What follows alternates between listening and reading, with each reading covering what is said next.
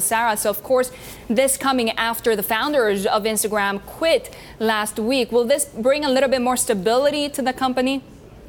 So Adam Mosseri took on the role directing Instagram's product in the spring, and he's a long-time confidant of Mark Zuckerberg. He has been at the company for about 10 years. So yes, it certainly brings some continuity, but it also opens up more ability for Instagram to integrate with Facebook. Although I should note that Adam Mosseri, his new title will be head of Instagram, not CEO, and he posted the news today in a photo posing with both co-founders who left, sort of giving a signal that there will be continuity for Instagram's culture and community, and that he will try to deliver on their vision.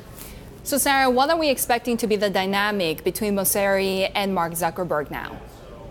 Well, I think it's a very different situation than it was for the founders. I mean, what I've been hearing from my sources is that now that there's not like a founder level visionary driving Instagram forward, what it's going to be is more of a product group within Facebook. So more integrated with the Facebook product, data sharing, cross promotion. Already we've seen a lot of that happen, and this will, Adam Mosseri is now going to be reporting to Chris Cox, who he reported to when he was running Facebook's news feed. So for many years, Mosseri was the head of Facebook news feed, and so I think that that's going to be a little bit of a comfortable relationship for him, considering that was his former boss. Sarah, Instagram is pretty popular with teens and young people. How important a business is this for Facebook?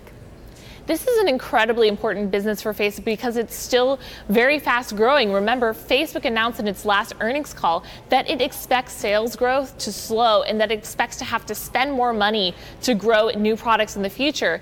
And it has a lot of experimental businesses. There's messaging, there's AI, there's VR, and Instagram is a very similar business to Facebook in that it's advertising driven in a feed, and there's still a lot of activity and growth there. So Facebook will have to depend on Instagram for some substantial revenue growth for the next few years. Given the new leadership now at Instagram, do we have a sense of what sort of vision they have for the next couple of years?